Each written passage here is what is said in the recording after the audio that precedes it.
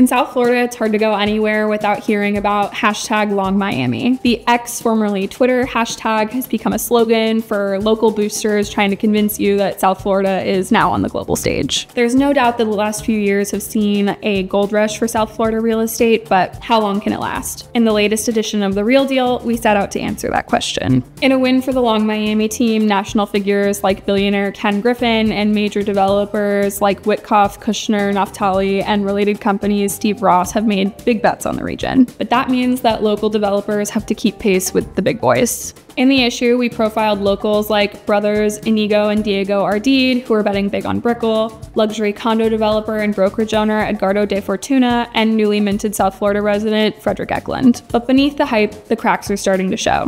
Office leasing is slowing, and the tech firms many people thought would swoop in haven't materialized. Development sites for sale have been on the rise as builders struggle to lock in financing and face lower returns as construction costs have been on the rise. Even the nationally hot multifamily market has seen slowing rent growth and rising vacancy. Then, of course, there's the affordability crisis and the looming threat of climate change. Already, hurricanes and flooding have sent insurance premiums skyrocketing, potentially threatening the long part of Long Miami. You can check out these stories and more in the latest edition of The Real Deal online and on doorsteps now.